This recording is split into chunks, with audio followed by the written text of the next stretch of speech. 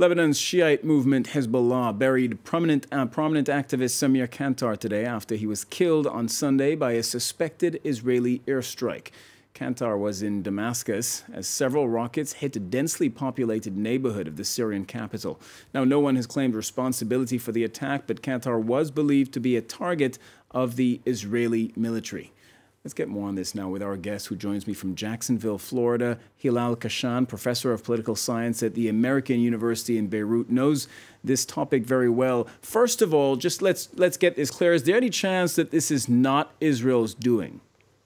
Well, it doesn't really matter if it was carried out by the Israelis or by the Free Syrian Army, as it claims. The fact remains that this was a strategic blow to Hezbollah, and the primary beneficiary is Israel. Why was Kantar's name so well known in Israel? Why, in particular, would Israel want to target him? Can you remind our viewers of who he was? Yeah, of course. I mean, he was a prisoner in Israel. He was responsible for an attack on an Israeli settlement in 1979, and he was blamed for killing 4 Israelis during that attack. And he spent 29 years in an Israeli prison before he was swapped in 2008 between Israel and Hezbollah. So he was a prisoner of Israel for almost 30 years.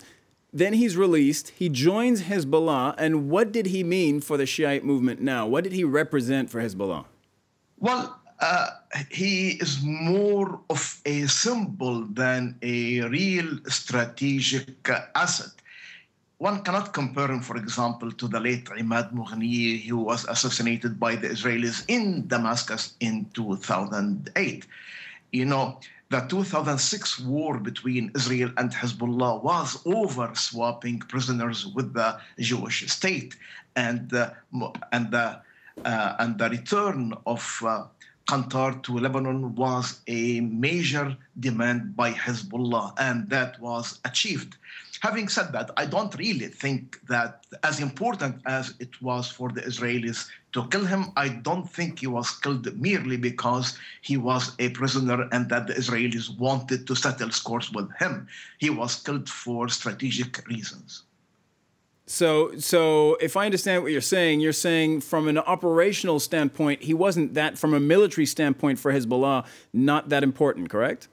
Exactly. No, having said that, what may be more important is not the symbolic assassination of Kantar, but the 8 other people who were with him at the time of the attack. I understand they were top-ranking Hezbollah military officers.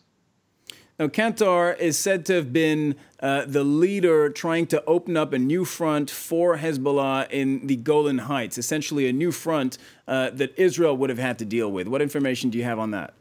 Yeah, well, actually,